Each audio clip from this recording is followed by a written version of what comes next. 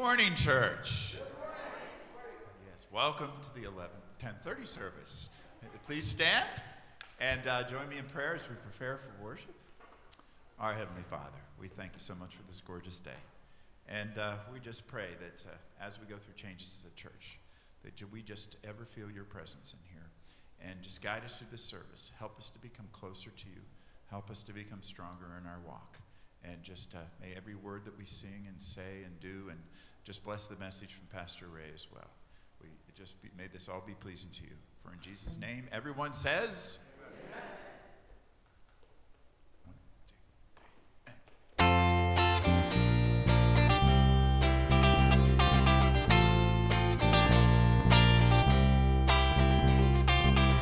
We stand and lift up our hands, for the joy of the Lord is my strength.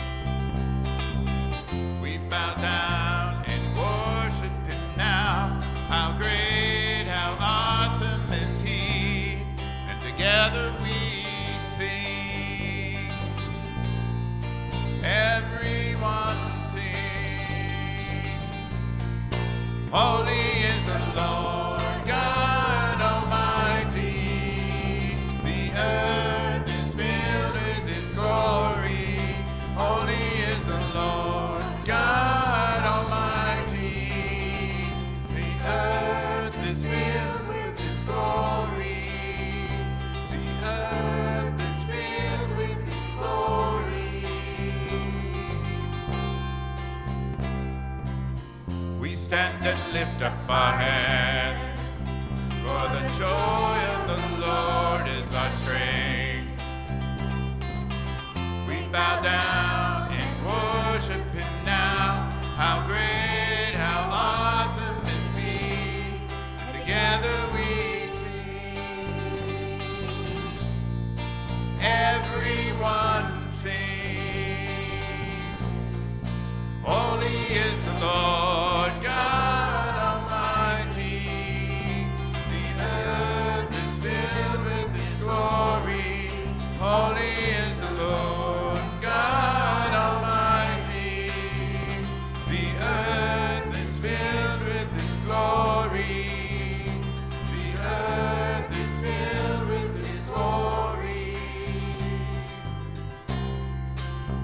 It is rising up all around. It's the anthem of the Lord's renown. It is rising up all around. It's the anthem of the Lord's renown.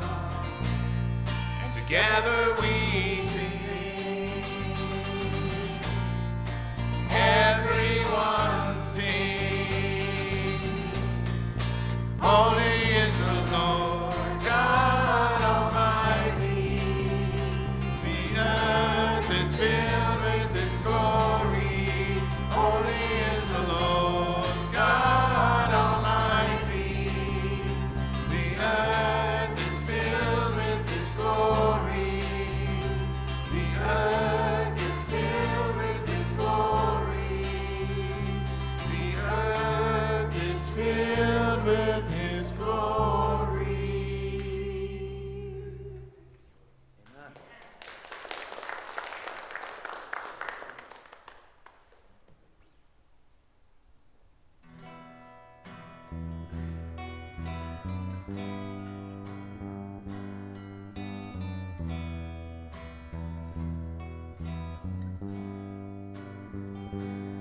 All these pieces broken and scattered, in mercy gathered, mended and whole, empty-handed but not forsaken. I've been set free. I was set free. Amazing grace, how sweet the sound that saved a wretch like me. Oh, I once was lost, but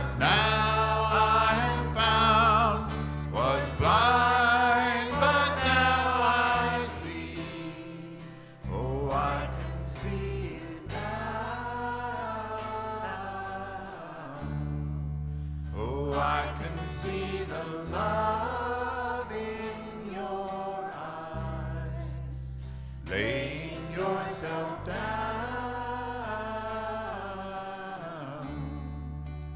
raising up the broken to life.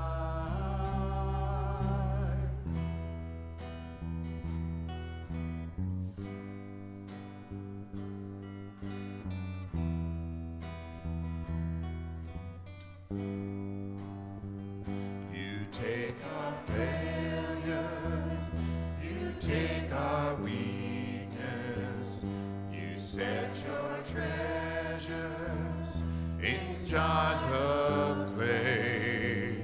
So take my heart, Lord, I'll be your vessel, a world to see your life in me. Oh, amazing grace, how sweet the sound that saved a wretch like me.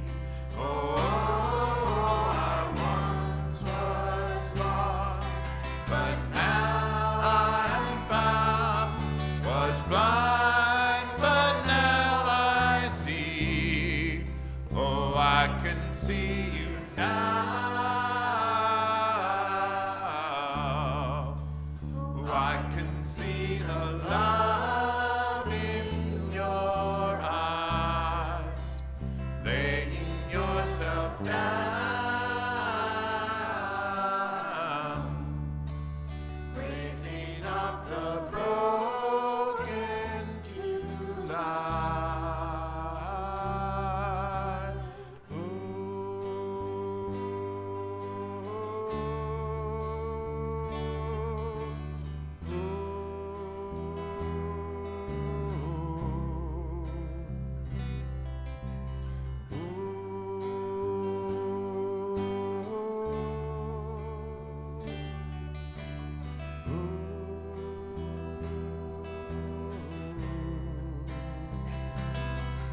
Amazing grace, how sweet the sound that saved a wretch like me. Oh, I once was lost, but now I am found, was blind, but now I see. Oh, I can see you now. Oh, I can see the love in your eyes, laying yourself down,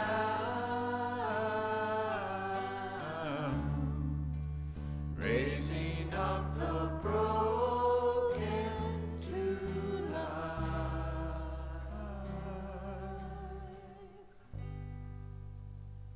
Please join me in prayer. Father in heaven, we give you our great praise and honor this morning. Lord Jesus, thank you for coming, your body broken for us, broken people, broken lives. And Lord, you've come to restore us to relationship with you, relationship with each other, to renew our lives. We thank you, Lord, and we give you our praise this morning. In Jesus' name, amen. Please take a moment before you're seated just to turn around and welcome those around you in the sanctuary.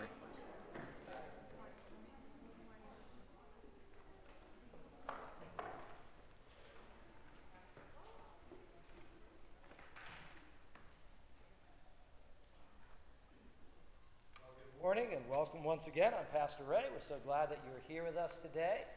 And if this is your first time here with us on a Sunday morning, we extend a special welcome to you. Here we go. Probably works better if I got my mic on, huh? We extend a special welcome to you. We're just trust that God's going to speak to you in a very special way through the service this morning. I'd like to share just a couple of announcements with you as we get started. We are into our new fall schedule, and as the COVID cases begin to take a turn down in the community, we're so glad to see that. We hope that that continues. We will start opening up more and more activities here at the church as well. So keep an eye on the church calendar. We do have one brand new activity starting this afternoon, though. We're so excited about it. Hope for Kids, a brand new kids and a family ministry. I think we have 30 kids signed up. That's at 3 p.m. this afternoon. Please be praying for this as we launch something new for the kids and families in our church. And then just a reminder that we have switched over to our new church software now. We are in the month of September. We're flushing out the old system. And so if you haven't signed up for an account yet or signed up on that new church app and you don't know how, talk to us, call us. We'll get you set up on that.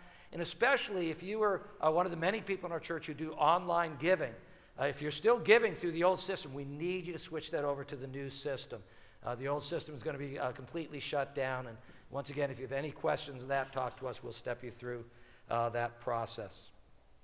That's all of our announcements at this time. Our scripture reading this morning comes from the book of Leviticus, chapter 19, verses 15 through 18. The words will be up on the screen for you. And let me read this for you. It ties in with our message later this morning. Do not pervert justice. Do not show partiality to the poor or favoritism to the great, but judge your neighbor fairly.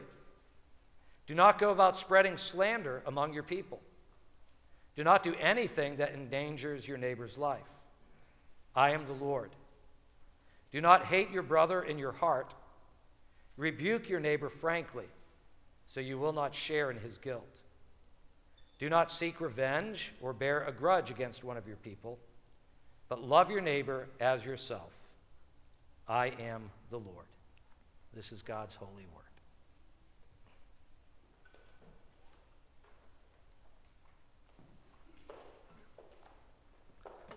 We're going to present a song to you, a new song called The Blessing, and if you know it, feel free to sing along.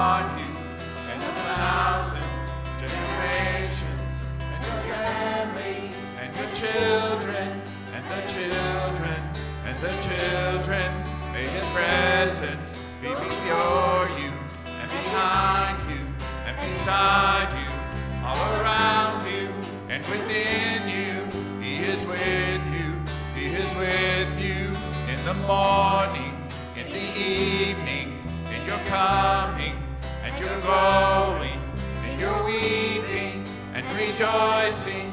He is for you, he is for you, he is for you, he is for you, he is for you, he is for you, he is for you, he is for you, he is for you.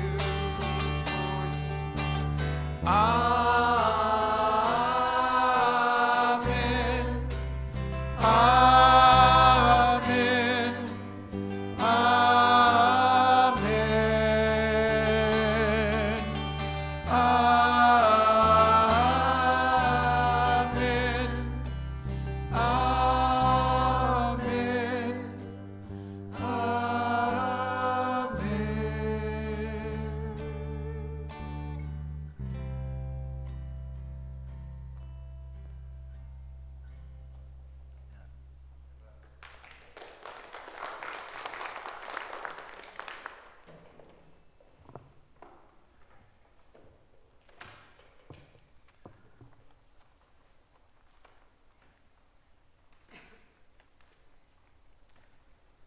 Well, our missionary prayer focus this week is Walter and Diane Kennedy. Walter and Diane are our missionaries to Indonesia. Although, as many of you know, they are not in Indonesia right now. They're back here in the United States, which is wonderful. We got to see them just a couple months ago. They came back to spend some time with their son and daughter-in-law and their brand new grandchild. And Diane is also here undergoing tests and further treatment for her cancer. And so I know they would appreciate your prayers for them if you'll remember them in prayer this week. Be praying especially for the ministry back in Indonesia in their absence, and be praying for Diane for God's continued healing in her life. Let's go to the Lord together now in prayer as a family. Well, Lord, as we come before you in prayer this morning, we thank you that you are our Heavenly Father who hears all of our requests as we bring them to you in Jesus' name. And Lord, we just thank you for the way that we've seen you answer our prayers again and again over the years. Lord, I want to lift up a number in our church family in need of prayer today. I lift up Charlene Finney as Charlene is still recovering from COVID. And we just pray that you would be with her and continue to heal her, help her to get over the lagging symptoms. Lord, we thank you. We've had a number of families in our church fighting COVID, and we thank you that most, if not all of them now, have recovered. We pray for those who are still experiencing some symptoms, especially the coughing. And Lord, we just pray that you would bring them complete healing at this time. Lord, I lift up Dot Vaughn to you. Dot took a fall this week, and it looks like she may have hit her head. She's in Broward General. We pray for Dot, Lord. We've been praying for her for recovery from her shoulder surgery. Now, Lord, we just pray that you be with her, be with those who are attending to her. Lord, we just pray that you would heal whatever it needs to be healed, and we just ask for your presence and spirit to be with her. We continue praying for Pastor Chip and Barbara Plank. We continue praying for your healing for Pastor Chip. We ask your blessing upon their household. Lord, as we look outside our church and around the world, we continue praying for the people of Afghanistan. And Lord, we pray particularly for the Christians in Afghanistan who are fearing persecution at this time. Lord, this is a Communion Sunday, and we pray for all of our brothers and sisters around the world who are experiencing persecution. We ask that you would help them, be with them, strengthen them, protect them, deliver them. Lord, we also pray for the people of Haiti. And Lord, as they recover from the earthquake, and the people of New Orleans and New York and New Jersey, many who've lost loved ones, Lord, many who've lost property. And Lord, we just pray for the rescue and the rebuilding efforts in all of these areas. And finally, Lord, we do lift up our missionaries to you. We thank you for Walter and Diane. We ask your blessing upon them during this time that they are home and in the States. We pray, Lord, that they would enjoy time with Ryan and Mandy and with their grandchildren. And Lord, we do pray for Diane. We thank you for the promising results they've seen in the most recent test, where the numbers are moving in the right direction. We pray we would see more of that. And Lord, we pray for her complete healing. We pray all these things, Lord, in Jesus' name. Amen. Amen. Well, if you please take your Bibles at this time and turn with me to the Gospel of Matthew. We are in Matthew chapter 18 and verses 15 through 20. Our message series is called Jesus the Master Teacher, and we're looking at a series of Jesus' teachings as found in Matthew chapters 18 through 20. Last week we looked at Jesus' parable of the lost sheep, and we saw that God seeks after the wandering believer, and therefore so should we, right? But you know, there's a right way to do that and a wrong way to seek the wanderer. And so here now in our text today, Jesus gives us the best way to approach this. And so this is wonderful teaching for us this morning. Matthew 18, 15 through 20. I'm just going to read verses 15, 16, and 17 as we get started. Will you please stand with me for the reading of God's word? The words of Jesus, "If your brother sins against you, go and show him his fault, just between the two of you. If he listens to you, you have won your brother over. But if he will not listen, take one or two others along, so that every matter may be established by the testimony of 2 or 3 witnesses. If he refuses to listen to them, tell it to the church. And if he refuses to listen even to the church, treat him as you would a pagan or a tax collector." This is the word of God. Let us pray. Well, dear Lord, this is another one of those challenging sections of Scripture, and so we need your help to hear your word this morning, Lord, to receive your word and allow it to shape our lives as you desire. So, Lord Jesus, we submit ourselves to you. Holy Spirit, come speak to our hearts through your word, we pray. In Jesus' name, amen. Thank you. Please be seated. So our passage before us today raises this question. When someone sins in the body of Christ, how should you respond? How should the church respond? You know, there are 4 basic ways that churches respond to known sin in their midst. They're not all good. The first is indifference. This is when the church says things like, well, you know what? We all sin. We can't be judgmental. You know, it's none of my business. It's a person's private life. But you know, that response is neither loving nor is it scriptural. The second way churches sometimes respond is with self-righteousness. And that's when they go the other way, right? When they respond with an air of superiority or a judgmental attitude. Of course, that's not good either. A third way churches sometimes respond is with malice, by spreading gossip or slander about the person. Obviously, that one's no good. And then there's the fourth way, and that's the way that Jesus outlines for us today in our passage.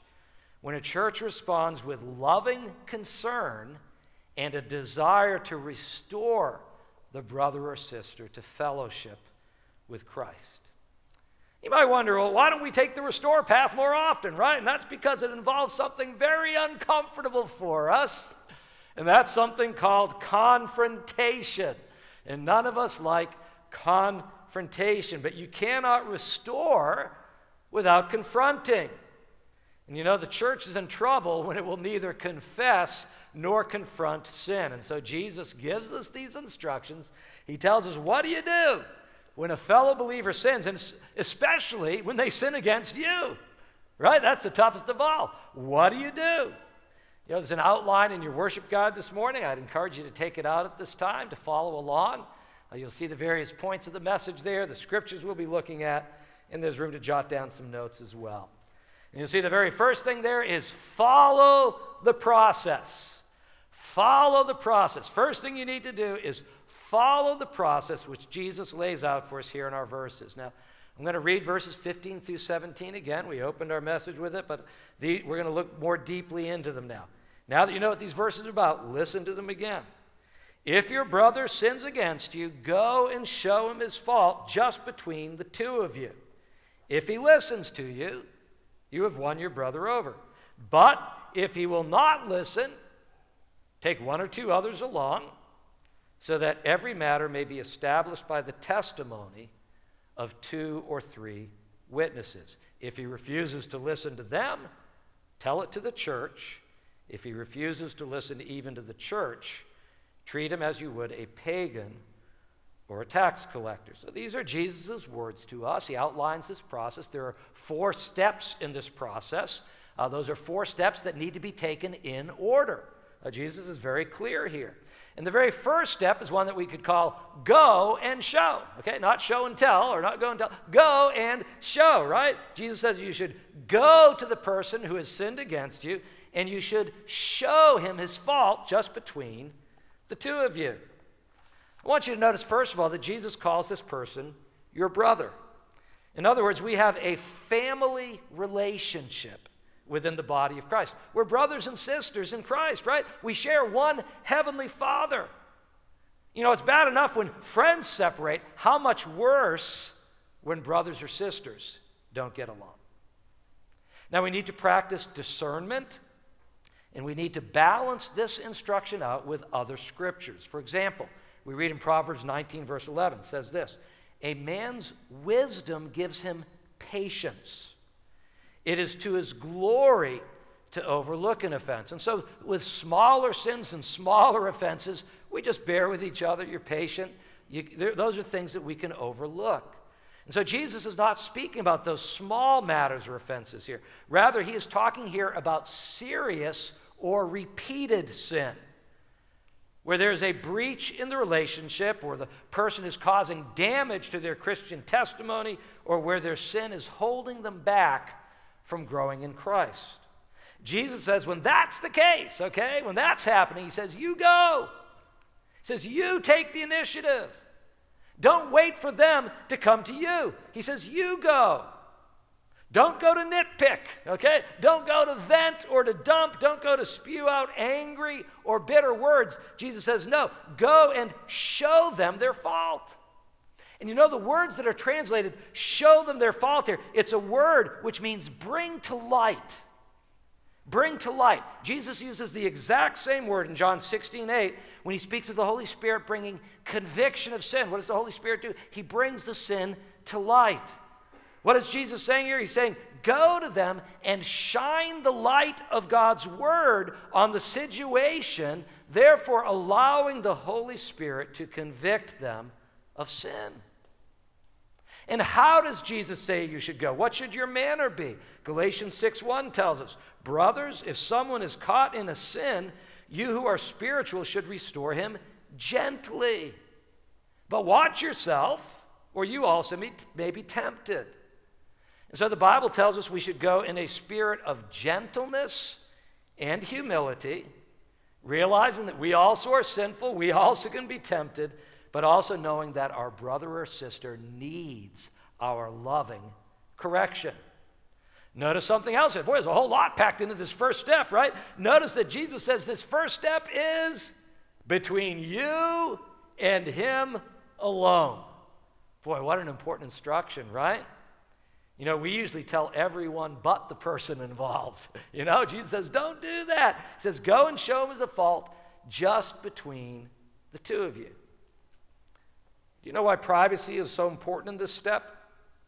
There are several reasons I can think of. First of all, you're giving the person an opportunity to explain themselves, right? Maybe it's just been a big misunderstanding. So give the person the benefit of the doubt. Just go to them, the two of you. Secondly, if it's a private matter, then it's nobody else's business. Hopefully you guys can just settle it together. And then thirdly, there's no need to spread dirty laundry around. It only hurts the cause of Christ and the witness of the church. So, if someone comes to you complaining about how so-and-so in the church has hurt or offended them, what's your first question? What's the first thing you say? You say, have you talked with them, right? We direct them to this first step. Jesus says we are responsible for our own person-to-person relationships within the body of Christ. You know the great thing about this step is when you follow Jesus' process, this first step, it's very often the last step. That's as far as you need to go. That's what Jesus says. He says, if your brother listens to you, you've won him over. See, that's the whole purpose of this process, to win your brother or sister back. not to lose them. There's a reason this comes after the parable of the lost sheep, the one who's wandered away. They're lost. You want to win them back. You want to be reconciled. You want to restore them to fellowship and service to the Lord. So that's all in the first step, right? Go and show them the fault just between the two of you. If they listen, you've won them over, which is the whole goal anyways. But what if he or she does not listen when you go to them? Well, that's when Jesus says you move on to step number 2. Jesus says, but if he will not listen, take 1 or 2 others along, so that every matter may be established by the testimony of 2 or 3 witnesses. If he won't listen, that is, if there's no repentance or acknowledgement of sin, then you take this next step. First you go and show. Now Jesus says you take with you 1 or 2 more. You might be wondering, well, why do we take others with us? Once again, several reasons. First of all, it elevates this matter, doesn't it? It takes the whole situation to a whole new level of seriousness. It says this is an important matter that needs to be addressed. Notice that the people that you bring with you join in the effort of reaching out to the wanderer. That's what Jesus says. He says that the person will not listen to them. So they're not meant just to be bystanders, but they're participants. They join with you in reaching out to this brother and trying to reach them and bring them to repentance. And they're also there as witnesses. Not so much witnesses of the initial wrong that was committed. They weren't there for that. But they are witnesses of the person's attitude when they are confronted. This is preparatory for the next step if the person is still unrepentant. You know, it was an Old Testament principle that every matter must be established by 2 or 3 witnesses. This was necessary to guard against gossip or rumors. Jesus emphasizes the importance of witnesses to firmly establish the matter at hand, which is primarily, once again, either the repentance or the lack of repentance of the person being confronted.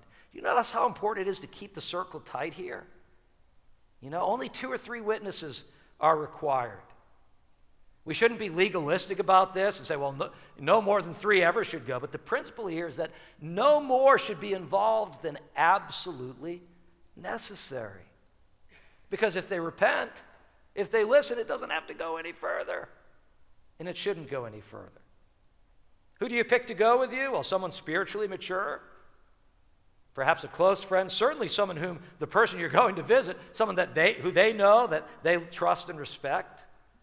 And once again, if he or she listens at this point, that means you've won them over.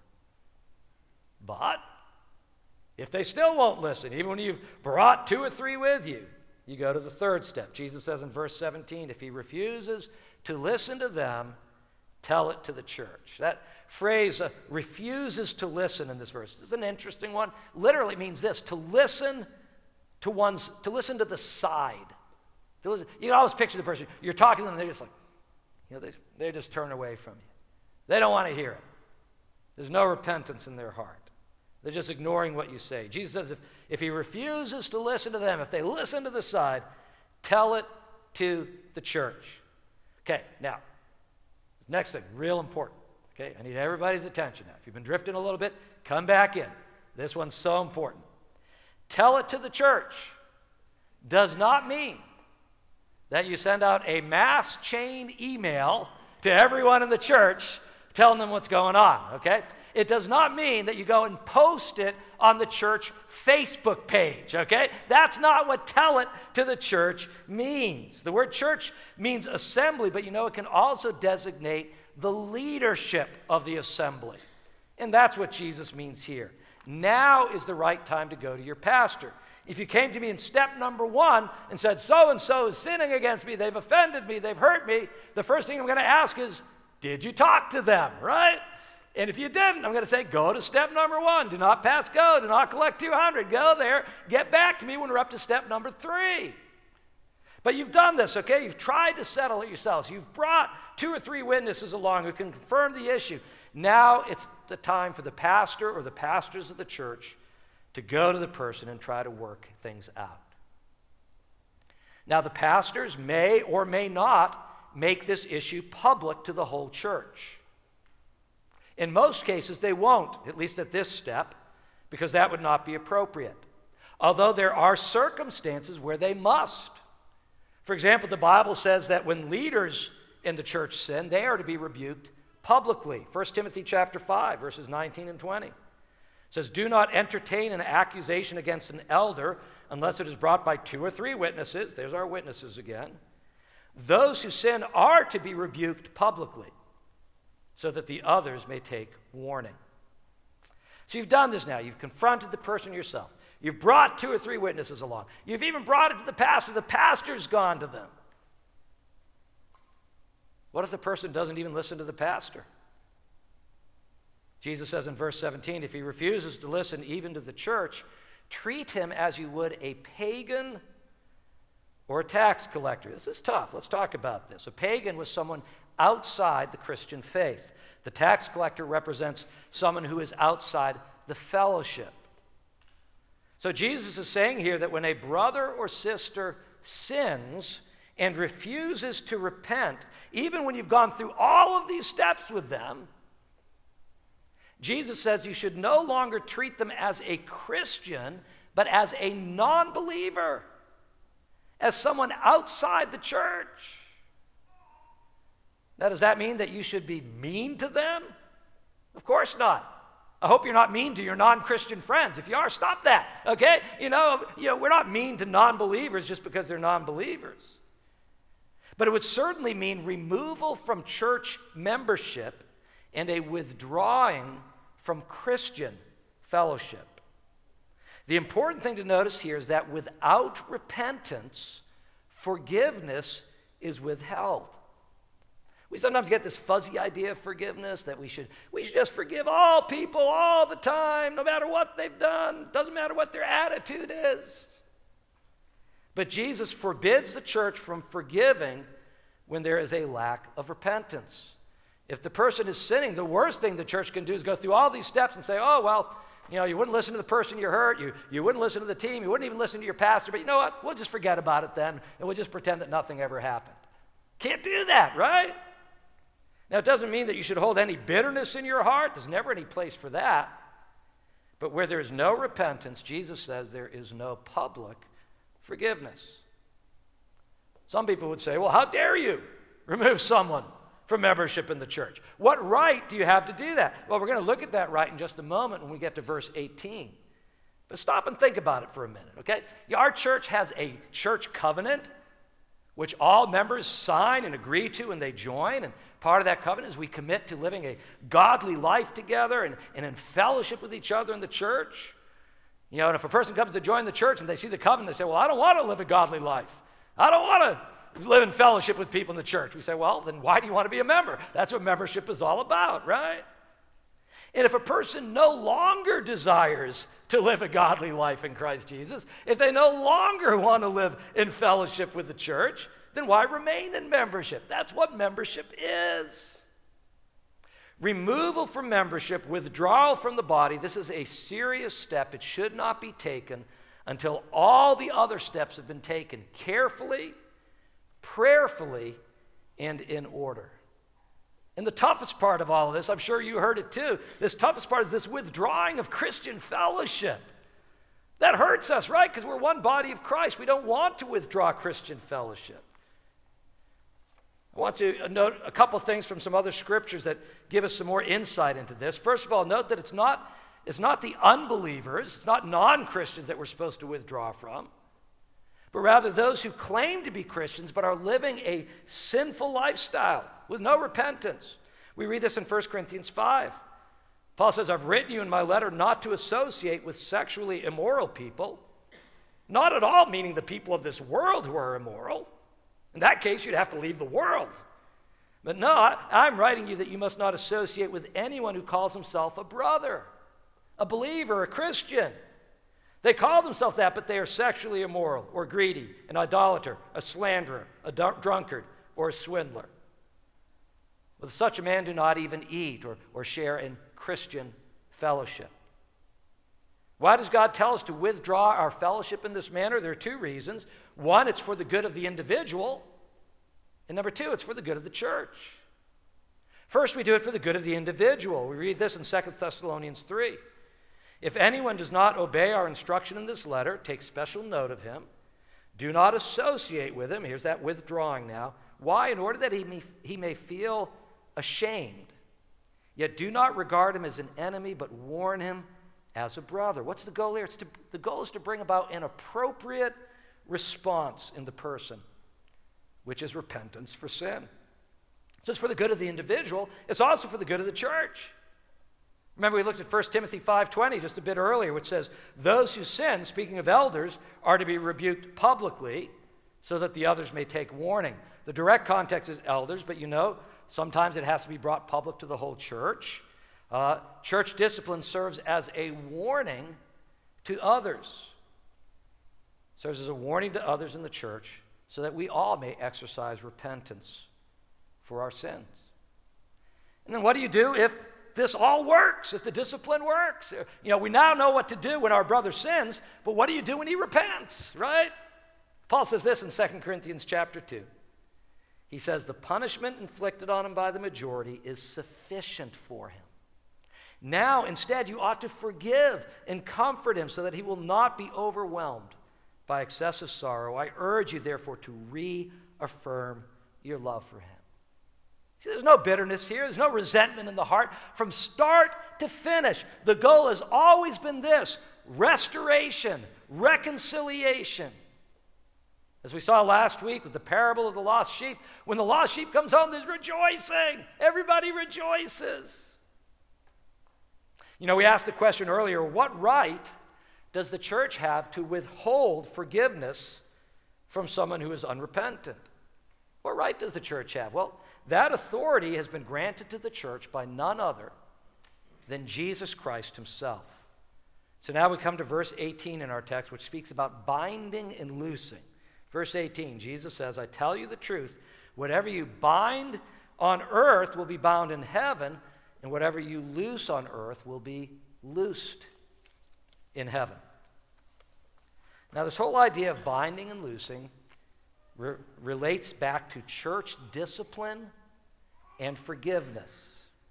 We spoke about this a couple chapters back in Matthew 16, where Jesus said something similar to Peter. He said, Peter, I will give you the keys of the kingdom of heaven. We saw that related to the gospel confession, confessing that Jesus is the Messiah. Whatever you bind on earth will be bound in heaven. Whatever you loose on earth will be loosed in heaven. Binding and loosing here has to do with the process of forgiving or withholding forgiveness with regards to sin. It has to do with the process of removing or restoring a brother with regards to church discipline, church membership. Jesus said something similar to his disciples in John 20:23. He said, receive the Holy Spirit. If you forgive anyone his sins, they are forgiven. If you do not forgive them, they are not forgiven. Once again, that's in the context of the keys of the kingdom, the gospel. We can tell anybody who puts their trust in Jesus as Savior, we can say, your sins are forgiven. Your sins are forgiven. We can tell anybody who says, well, I don't believe in Jesus, I don't trust in Jesus. We can tell them, your sins are not forgiven. What Jesus is saying is that God will approve and confirm in heaven godly decisions made by the church here on earth. Now, when we do this, when we treat someone as an unbeliever who is formerly in the church, does that mean that the person has lost their salvation? I don't believe so. I don't believe it's possible to lose your salvation. Remember, we talked about this last week. We saw that God is the good shepherd, right? In that parable, the good shepherd who always finds his wandering sheep, every time. If it's one of his sheep and they're wandering off, he always brings them back. But the Bible also does not give anyone assurance of salvation when there's no repentance for sin in your life. And so when we're told to treat the unrepentant person as a non-believer, it's not merely symbolic here, okay? We must face the possibility that this person may not be saved at all. The reason we treat them as an unbeliever is because they may, in fact, actually be an unbeliever. Only God really knows, but Jesus did say, by their fruits you will know them. Another thing I want you to note about verse 18 is that this verse is directed to the church, not to individuals.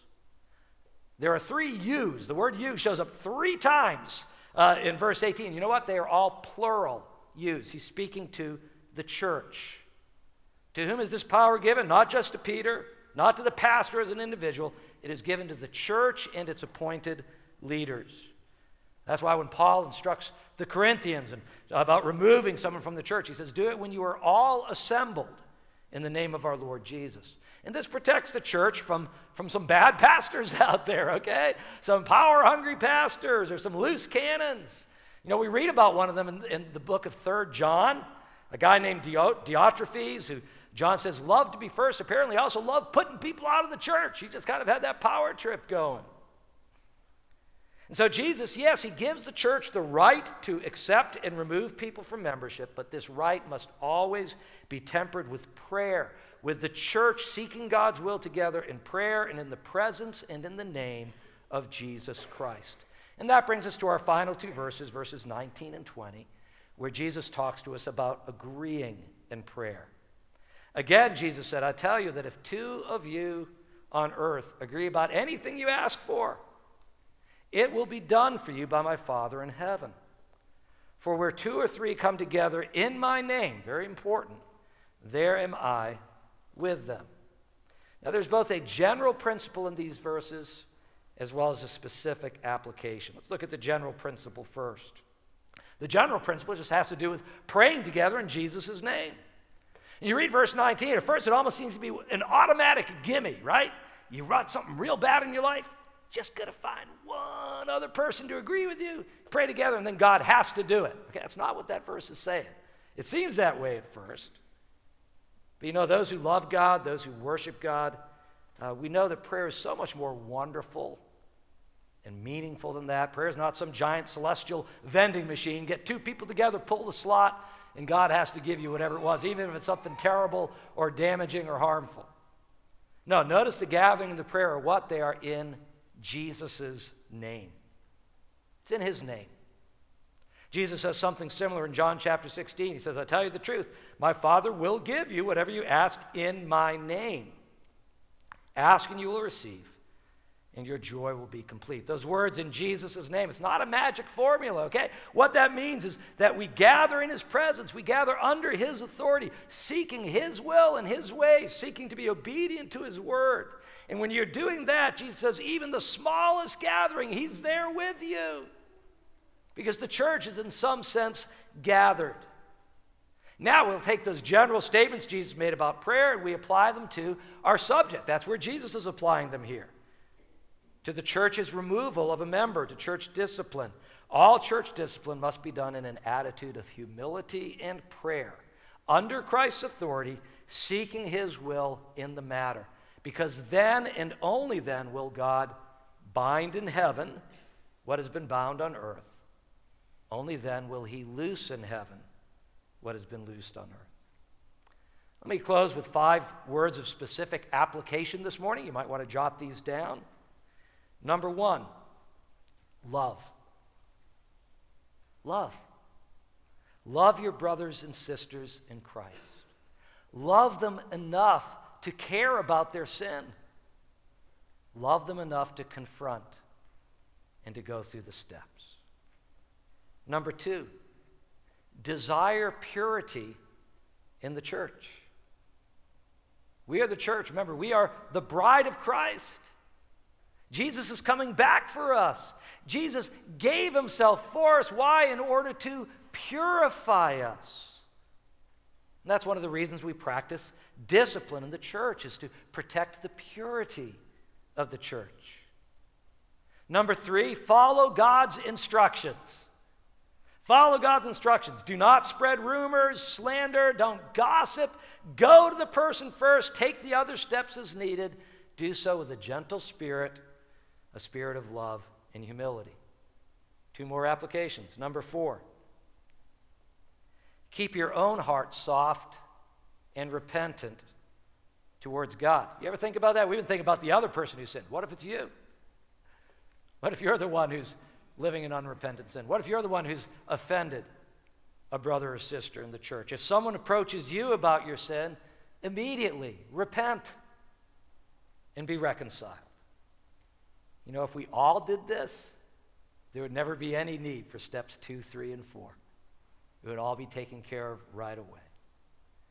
And then our fifth application this morning is do not rest in a false assurance of salvation if you have unrepentant sin in your life. Do not rest in a false assurance of salvation if you have unrepentant sin in your life. God approves in heaven those decisions made under his authority by the church on earth. Don't take unrepentant sin in your life lightly. When you refuse to repent, that is a strong indication that you possibly may not be saved. That's the whole reason why the church is to withhold forgiveness when there's no repentance. Because maybe you're not saved and you need to come to Christ. Or if you are saved, you certainly need to repent and be restored to fellowship. Although, as we'll see next week, I love next week's passage. This one's a tough one. But next week we'll see that we are to exercise unlimited forgiveness when there's repentance. When the person repents, no limit to the forgiveness. Come back next week. You don't want to miss that one. God seeks the wanderer, and therefore, so should we. We should seek to restore the wandering believer who has sinned against us by following the process Jesus has laid out for us. If we don't follow the process, we may actually end up doing more harm than good, right?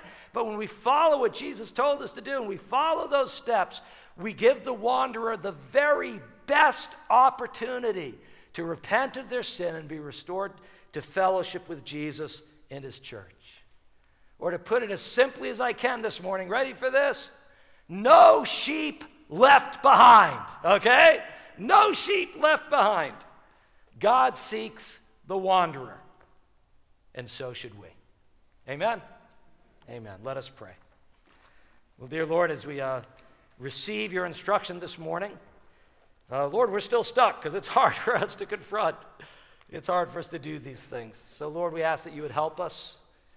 And, Lord, you would help us as a church to love each other enough to care about sin and to bring the wandering sheep back to the fold as you've instructed us to do. Help us to do these things in a way that are pleasing to you and will be beneficial to each other, to the church as a whole. We pray in Jesus' name. Amen. Amen. Well, the Lord's table is before us this morning, a sign of the fellowship we share together as believers. And in preparation for that, I invite you to stand as we sing a song of praise and worship.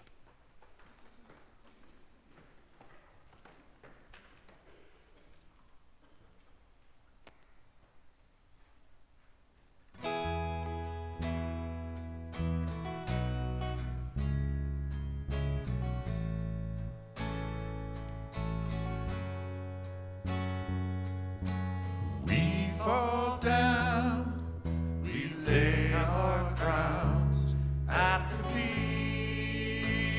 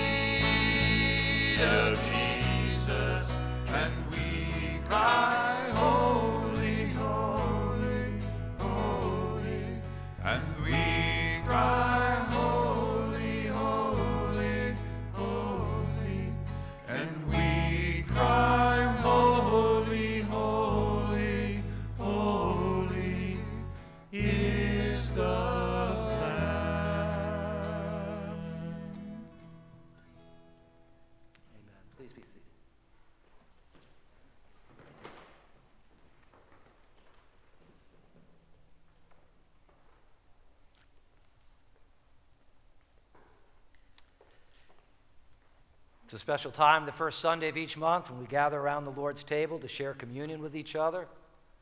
The bread representing Christ's body broken for us, the cup representing his blood shed for us. We practice what we call an open communion at our church. That simply means you do not need to be a member of our church to share in communion with us today. All we ask is that you know Jesus Christ is your Lord and Savior, and you are seeking to follow him in your life. And if that's true of you this morning, we encourage you, we invite you to share communion with us this morning as a sign of our fellowship together in Jesus Christ. The Bible says before partaking of the bread and the cup that each person should examine themselves. And so we're going to take for just a few moments in silent prayer. This is a time for you to confess sin to God, to repent of that sin, to receive his forgiveness, so that you may take communion and leave this morning with a clean conscience and the joy of knowing your sins washed clean and forgiven. Let's go before the Lord together in silent prayer to confess our sins to him.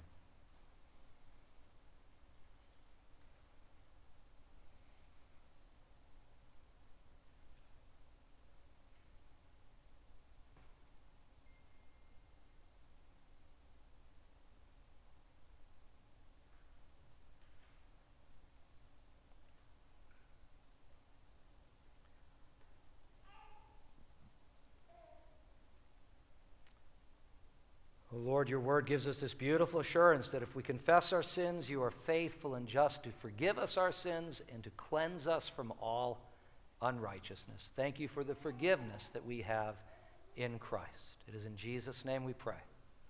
Amen. The Apostle Paul writes, "What I received from the Lord Jesus, I pass on also to you. It was on the night that our Lord was betrayed that he took the bread. And when he had given thanks, he broke the bread, and he gave it to his disciples, saying, 'This is my body, which is broken for you. Take and eat. As often as you do this, do so in remembrance of me.'" There's a small cup in the pew rack ahead of you. There's a clear label at the top. If you just lift up that label and remove that wafer, if you just hold that in your hands as Ann plays some music for us to reflect on Christ's sufferings for us, what it means that Christ's body was broken for our sins.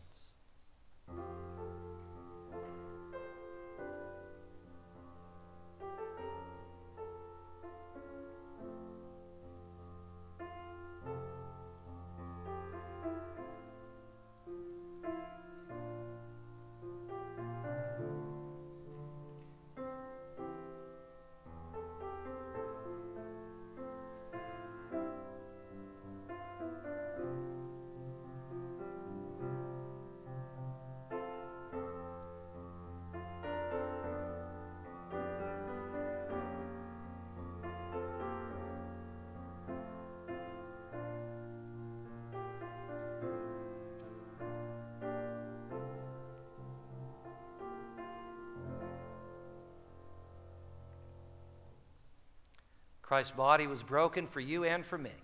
Let us share the bread together.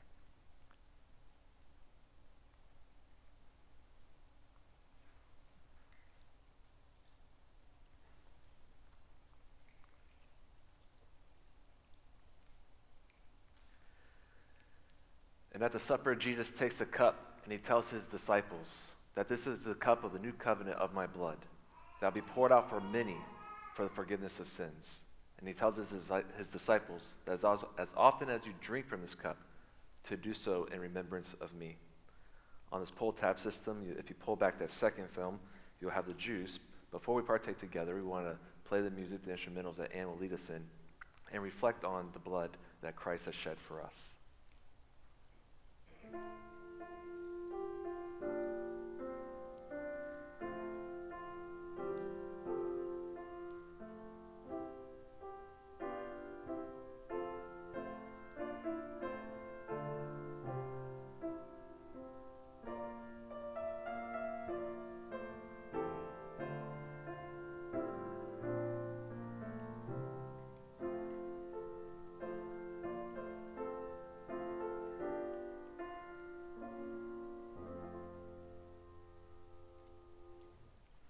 Christ's blood was shed for you and for me.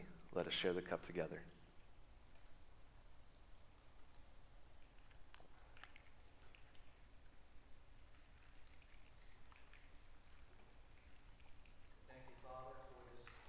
communion meal that we share together.